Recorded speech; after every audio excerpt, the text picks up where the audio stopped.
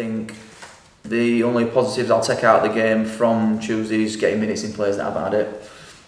But apart from that, it was a really poor performance. I didn't think we really imposed ourselves on the game. It was just a bad night in terms of the result and performance. So we're looking to bounce back straight away on Saturday against Charlton, and we're all looking forward to that. Get back sort of working hard today and training, and all sort of eyes on Saturday. It's still a new group. It's the third game of the season. There's still a lot of positives to be had, and I think all we can ask for the fans of the weekend is just be really positive, get behind the team. It's still a new team, but it's our team, and it's the team we're going to look forward to seeing all season.